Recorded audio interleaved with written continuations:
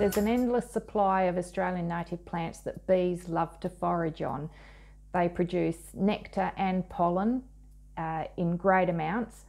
So there was a whole range of plants that I could have chosen to propagate and plant out on the property.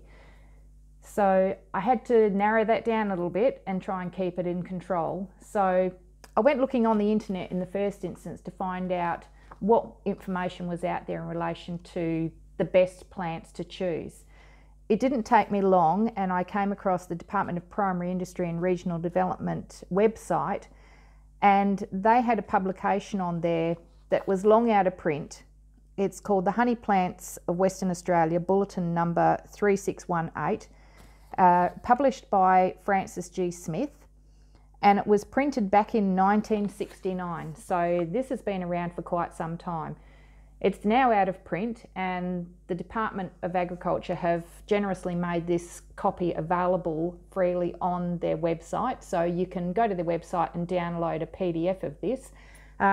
I was lucky enough, a friend actually had a copy of this, so shout out to Craig, who passed it on to me, and I'm sure I'll get a lot of use out of this book.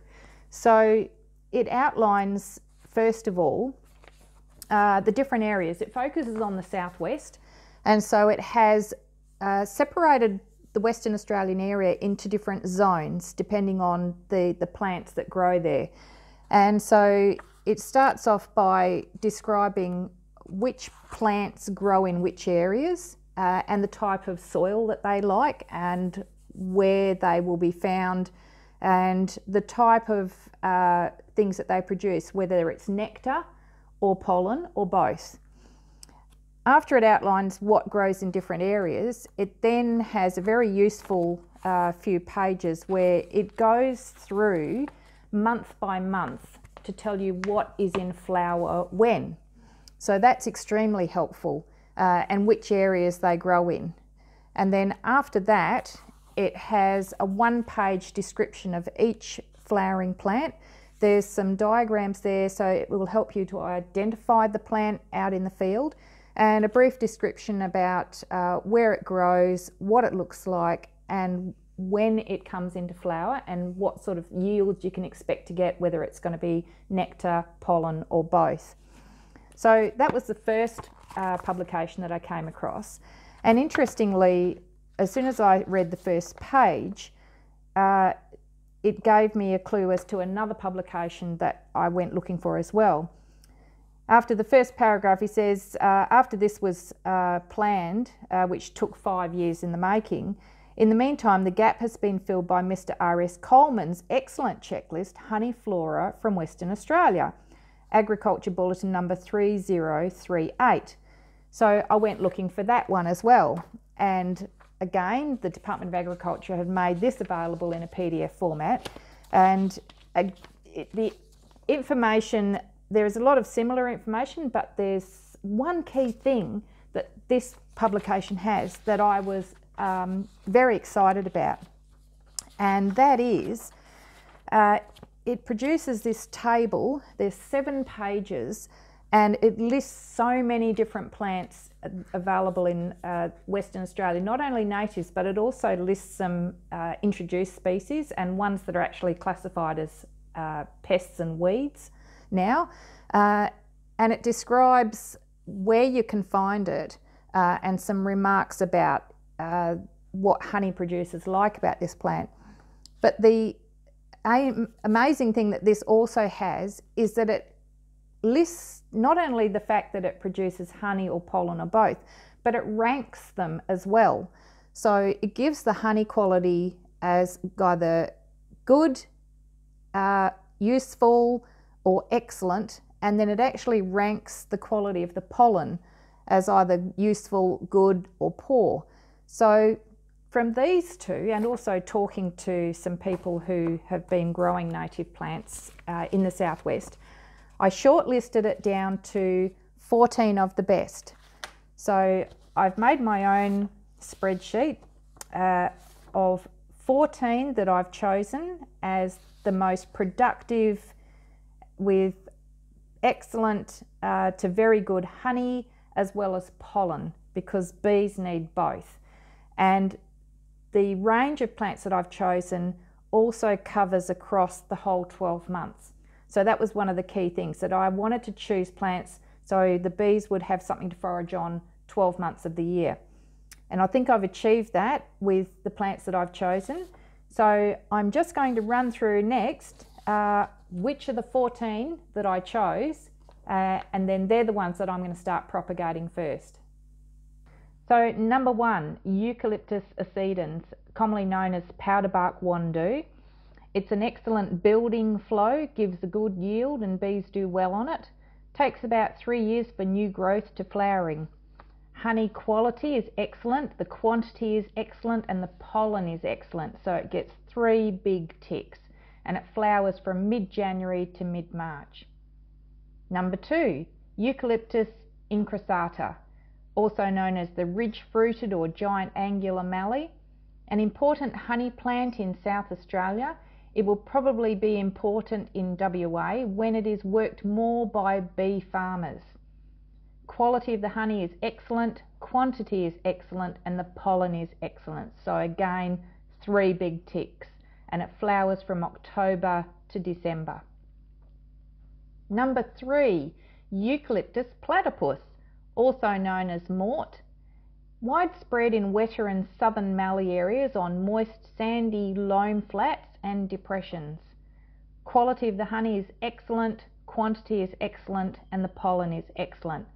Another one with 3 big ticks, and that flowers from around November to January. Number 4, Eucalyptus cornuta, commonly known as yate. One of the first grade or choice honeys. It is grown on good soils, has been almost cut out. Quality is excellent, quantity is excellent, and the pollen is described as good. And that flowers from late December through to February. Number 5, Eucalyptus jacksonii, or red tingle. Only small areas exist, but it is a good producer, flowering every 4 years under ideal conditions. Southern rainforest on deep red loam in hilly country. Honey quality is excellent, the quantity is excellent, and the pollen is good. And that flowers from January to March. Number 6, Eucalyptus platycalix, or sugar gum.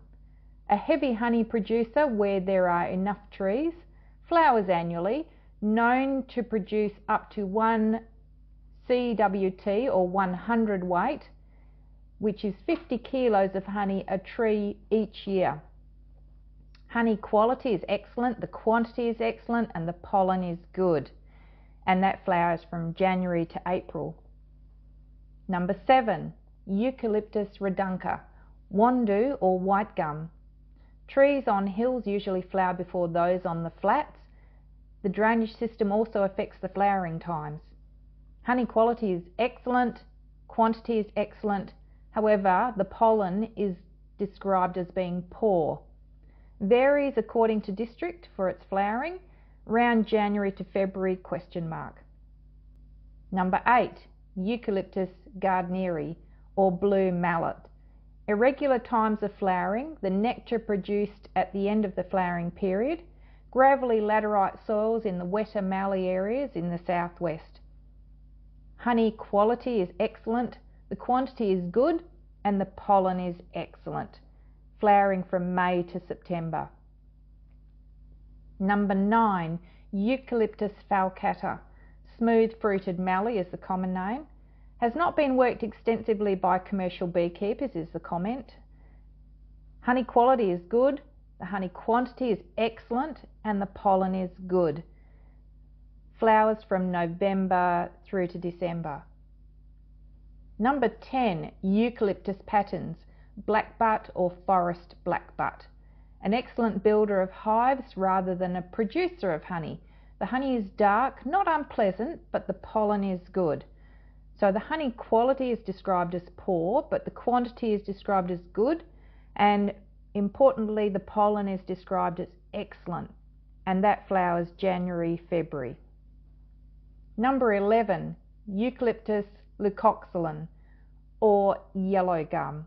Now this is not a WA one, it's endemic to Victoria, South Australia and the southwest coast of New South Wales. Performs best in well-drained, moist soils, but once established is tolerant of extended dry conditions. Grows well in alkaline soils. So because this one is not a Western Australian native, it's not listed in either Smith or Coleman. So the ranking of the quality and the pollen is unknown. However, the quantity from other sources say that it's excellent. So a lot of nectar flow there. And the important thing with this one is that it flowers around autumn and winter. Number 12, Eucalyptus robusta or swamp mahogany. Native to the east coast, grows in swampy or waterlogged soils where the water table is high, generally grows on heavy clay soils. That's important if we're going to be planting these ones down along that creek line with the flooded gums. This one should do really well there. Again, it's not a West Australian native, so quality of the nectar is unknown, quality of the pollen is unknown, but it has a great honey flow, so the honey quantity is excellent, and that again flowers around autumn and winter, so it fills that gap for the spring flowering. Number 13, Dryandra sicellus or parrot bush. Now this one is a bit of a left one. It's not a eucalypt, it's actually a Dryandra or /banksia. It's widespread throughout the southwest, possibly the greatest producer of honey in the state, as it is an annual producer. It seems to produce better on the coastal limestone hills. The quality is good, the quantity is excellent, and the pollen is good. And that flowers from mid-July through to October. So again, winter months, which is important for the bees. Number 14. Now this one, I've thrown this in as a bit of a wild card because it is so well known. It's Manuka, Leptospermum scaparium. Found on the south coast of New South Wales, extending south through Victoria and Tasmania. In New South Wales it grows in heath, on sandstone and sandy soil, and often along creek lines. That's interesting because we've got the creek running through the property. Easy to propagate from seed or cuttings.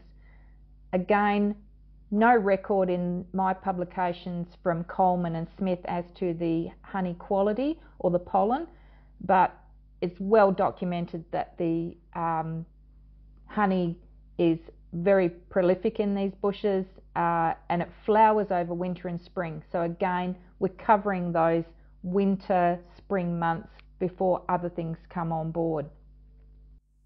So there you have it. There's the top 14 that I'm going to go with. And so now I need to get busy and start propagating and getting these in the ground. And so hopefully these 14, and I'm sure I'm going to add to these, will provide the foundation for Trees for Bees WA and a year-round supply of nectar and pollen for the bees so that they can just live a sedentary lifestyle and they'll never have to move again.